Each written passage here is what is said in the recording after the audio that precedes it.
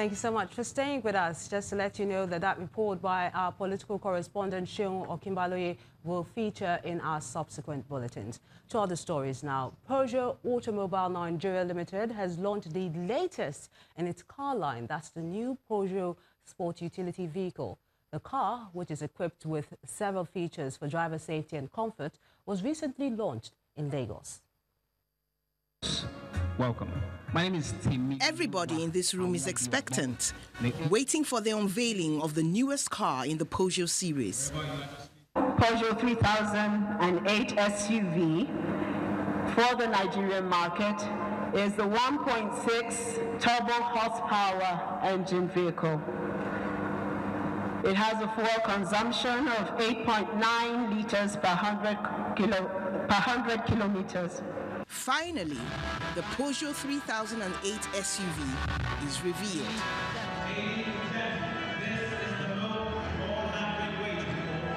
Once you are in a situation with driving and you have to apply the brake fast, automatically the hazard lights start blinking. We have the dynamic stability control and the electronic anti-skid system. The makers are particular about comfort and safety. The iCockpit, for instance, is one of the Peugeot signatures and is one of the most significant differentiator of this vehicle. If your hand, is there, then, it doesn't go, no up so that it doesn't get you injured. Now, it's just like, you can open the boot with your foot, without having to kick it, and then you can close the boot with your foot. Now, the idea is that if you are so close to the car, to the extent that the boot lid, will hit your head, it won't come down. The Peugeot 3008 SUV won the European Car of the Year award for 2017 and more than 30 other international awards. Peugeot says orders in the different colors of bronze, royal blue, steel, black, and several others are already being filled. Belema Oil Producing Company, in collaboration with the Nigerian National Petroleum Corporation, NNPC, has presented its 2017-2018 Scholarship Award to host communities as part of its corporate social responsibility. At the presentation ceremony, the founder and president of the company says Belema Oil is committed to ensuring that its host communities continue to benefit from its operations. It's the maiden edition of the NNPC Belema Oil Joint Venture Scholarship Award for host communities in Rivers State, holding in Port Harcourt, the state capital. The managing director of Belema Oil Producing, members of its management team, NNPC officials, and the chairman of the event, Tony Graham Douglas, are here to present scholarships worth over 70 million naira to postgraduates, undergraduates, and post-primary beneficiaries from 10 communities. If you fail to grab these young ones who have the enthusiasm and that flair to pursue their academic dream, you're limiting the unraveling of future opportunities that they would have used to grow themselves and as well as the society. I don't think any young company in this river state has given this number, this volume, cutting across master's, first degree, and secondary school. First, checks are presented to the secondary school beneficiaries.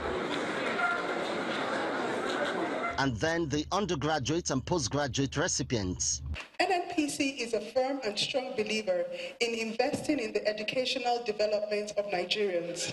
Hence, our commitment over the years through various joint venture partnerships and PSC concessionaires to support in educating the Nigerian populace in various ways. Outside, the president of Belema Oil explains that there is more to be done for youths in the Niger Delta. I've made a private submission to Mr. President, and I believe strongly that as soon as he sees my submission and okays it, we will be able to provide 12,000 direct employment for the youths not just in the community, but the Niger Delta in general.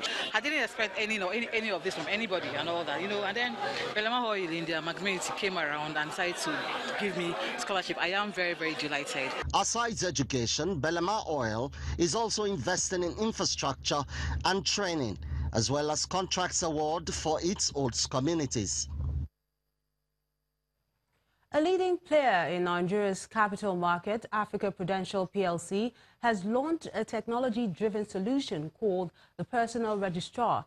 At the product launch, the management of Africa Prudential PLC says investors in Nigeria's capital market are in for a new experience in getting their records with ease. Mobile devices, and it is available on all. From the think tank of Africa Prudential PLC, a new USSD code for registrar services storms the Nigerian capital market. The aim of this USSD is to change the cumbersome experience of investors with the introduction of a personal registrar to bring flexibility and ease to the investor's lifestyle. The hallmark of this product is to bring registrar services to the doorstep of many shareholders of our various client companies.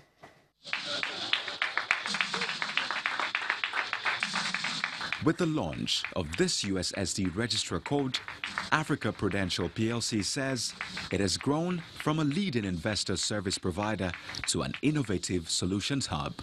A code whereby everything is now at the house of the shareholders. It means that you are now carrying your own registrar's office in your pockets. Through your mobile phone, you can find out any inquiries you want to make, quick inquiries about your dividend, about your shareholdings, to confirm also your bank mandate. In a nutshell, the USSD Registrar Code offers a wide range of possibilities for the 21st century investor, with lots of user-friendly innovations. What this is will afford the investors now on the go. That's why we christen it personal registrars. It's very easy to use. You just dial *4018# and then you follow the prompt, and then you can get investments about your information. One of the reasons why we've designed this product is to ensure that shareholders actually have detailed information about their investments on the go. We are really happy for these innovations from APR, and we are very happy. We just hope that other registrars too will subscribe to this. Africa Prudential PLC says it is set to maintain its lead in the capital market with the coming on board of the personal registrar, which guarantees all investors, regulators and shareholders access to their data in less than 60 seconds. The president nominates a new deputy governor for the CBN and has the details on Business News. You first. First Bank.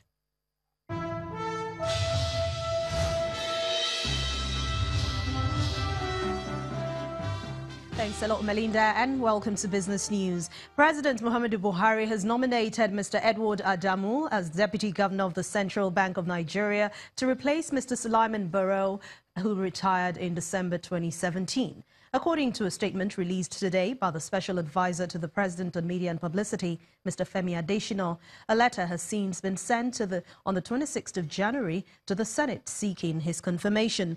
Mr. Adamu, who has spent 25 years at the CBN, was appointed in 2012 as Director of Strategy. He became Director of Human Resources in 2016. Here is a second Deputy Governor nominated by President Buhari in over 3 months after Mrs. Aisha Ahmed, who was nominated to replace Sarah Alade, who retired in March 2017, and both nominees are yet to be confirmed by the National Assembly. Fidelity Bank has been awarded the prestigious International Organization for Standardization certificate. At a briefing here in Lagos, the executive management of the bank explained how the certification will accelerate its critical business functions.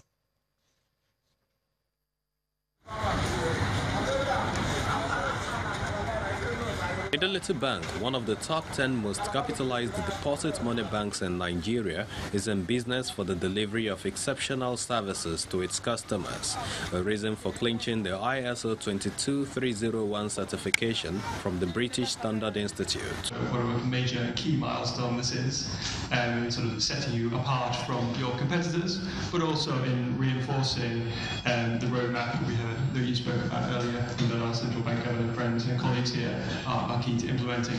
The corollary to the certification is the implementation of the business continuity management system, which the board describes as critical for the realization of its corporate strategy. If you look at our very clear medium-term strategy, we had said we would focus on digitization as enabler to help deliver our promises to our customers. We had said we'll be running a more efficient system using balance sheet optimization. Fidelity Bank obtained its ISO certification in August 2017, a regulatory demand with September 2018 deadline seen as aiding the bank's resilience to sensitive disruptions. It's a great achievement and evidence of the bank's commitment and readiness to sustain their service delivery by overcoming any unforeseen disruption. It has a whole host of both preventive, corrective, detective, and corrective procedures to make sure that the bank can survive and can continue business. Having attained this feat, the business continuity management system is expected to protect the bank's assets and customers. Disruption can come in any form. It could be a natural disaster, it could be flood, it could be fire, it could be kidnap, it could be terrorism, it could be a cyber attack. So this just ensures that there's continuity to our business. When CBN gave this directive to comply with this particular certification, we knew that it was something we needed to do, and because of the discipline in executing our strategies, we started in time and we've achieved it. Fidelity Bank prioritizes retail lending as part of its core business. The ISO 22301 certification will be expected to firewall its deposits against major cyber attacks.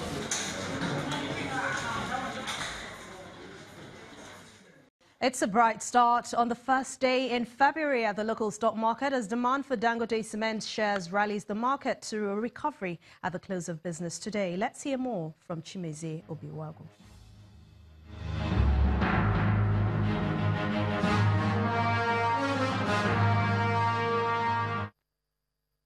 Thank you for joining us on the Stock Market Report.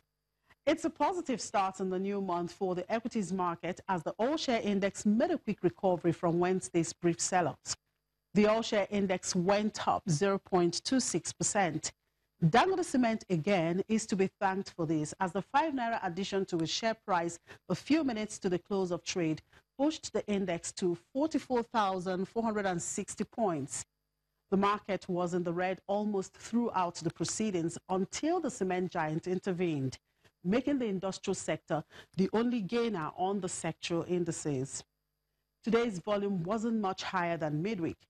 There was reluctance by investors to sell, so the market experienced moderate bargain hunting. Generally, the market witnessed some stability today, and traders say, given the slight upward movement, Friday and next week will experience another rally. And that's the Stock Market Report. I'm Chimeze Obiwagu.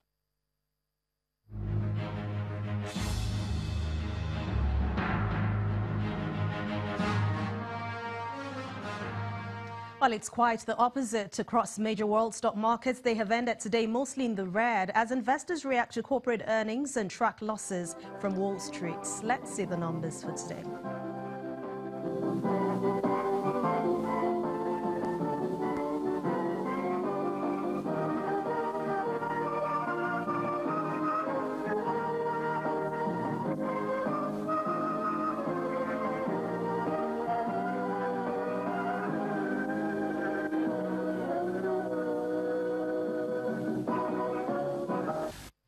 Thank you for watching Business News Tonight. I'm Anne Nwawadu. It's back to you, Melinda. You first. First Bank. Many thanks, Anne. Still ahead on the news at 10. Former FIFA president Sepp Blatter considers legal action against the World Football Governing Body to clear his name following his suspension in 2016. That's on Sports News. Join us again.